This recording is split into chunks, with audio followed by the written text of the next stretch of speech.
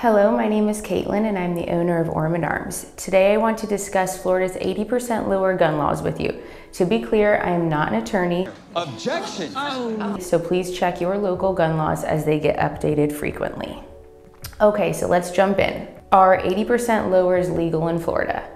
At the time of this recording, fortunately, there are no specific laws regulating 80% lower receivers in this state. Ormond Arms is headquartered in Florida and we are proud of our state's stance on the Second Amendment. Do I need to serialize my 80% lower in Florida?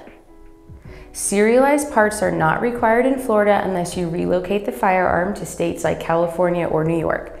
Shocking that people are leaving these states and moving to Florida. What are Florida's open and concealed carry laws? Open carry is illegal in Florida except in cases where you are actively hunting, fishing, hiking, or camping. There is a link below to the Florida statute that goes into more detail.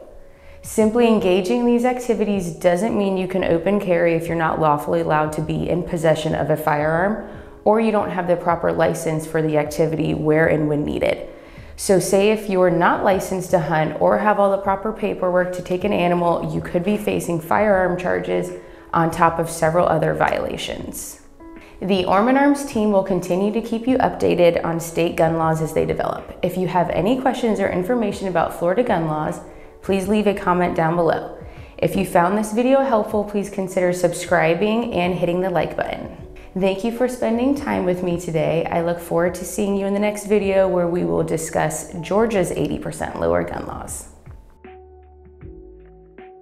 Ormond Arms is headquartered in Florida and we are proud of our state's stance on the Second Amendment. Should I redo that one? All right.